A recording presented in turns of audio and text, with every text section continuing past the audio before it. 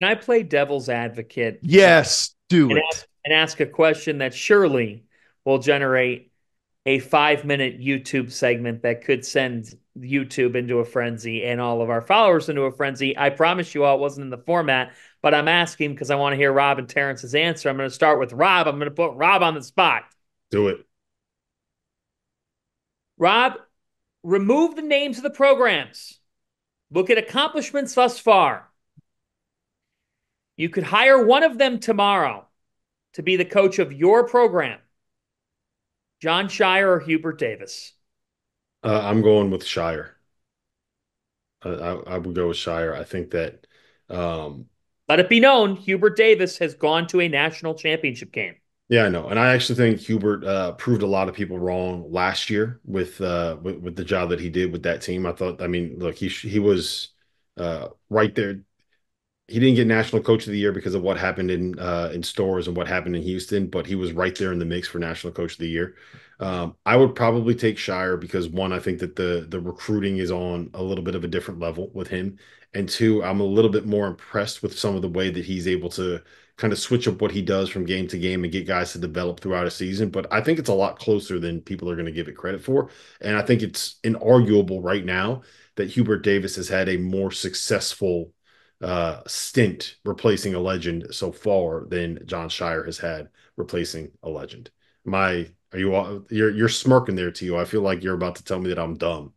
Nah, I think Hubert had a 22-23 season with Caleb Love and RJ that just didn't work. Hmm. Uh, Outside of that, he's won 29 games the other two seasons. John is 27-9 both seasons. Shit, both really good. I It's think, close. yeah, it's very Close. That's close. why I asked the question. Yeah, it's very close. They both. What I'll say about both, I don't know who I would pick because this is like making me stutter. Uh, both have shown the willingness to adapt to the rosters that they have, Yeah. which is very anti K for a long time. Now K had to switch in the tens, but in Roy never really switched. They've both been willing to change to what their team has. It's very close. I honestly don't know the answer to that. I don't know the answer to that. That is a hell of a question. If I had to pick one, so you have an Elite Eight in a second round, you have a Sweet 16, and And the Final Four. And the where's the Final fun? Four and missing the tournament as a number one, the preseason number one team in the Well, country. the reason why I asked the question is this. I think heading into the year, the casual says Duke has Cooper Flag, Final Four.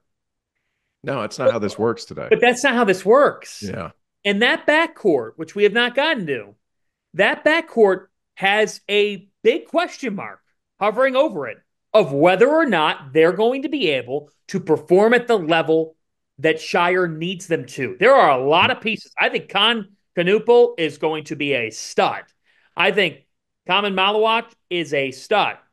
I just you got it's a hit that button, point guard play. Does Duke have it game in, game out?